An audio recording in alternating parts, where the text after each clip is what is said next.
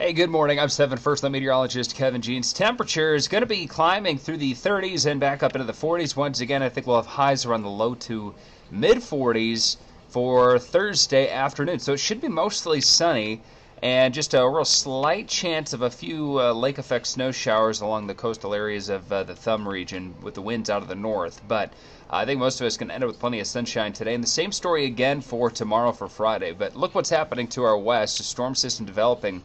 I think upper level winds carry this to our south, and so we stay overall mostly sunny all the way through the weekend. And snow and rain possible, though, to our southwest across parts of Illinois, Indiana, and even some snow showers as far south as Kentucky. But sunny and cool for the entire weekend, Saturday and Sunday plans.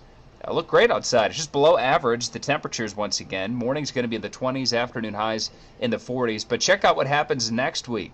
Monday, high of 51, and then Tuesday and Wednesday we'll have the chance of some soaking rain, but temperatures getting a little bit closer to 60 degrees by the middle of next week.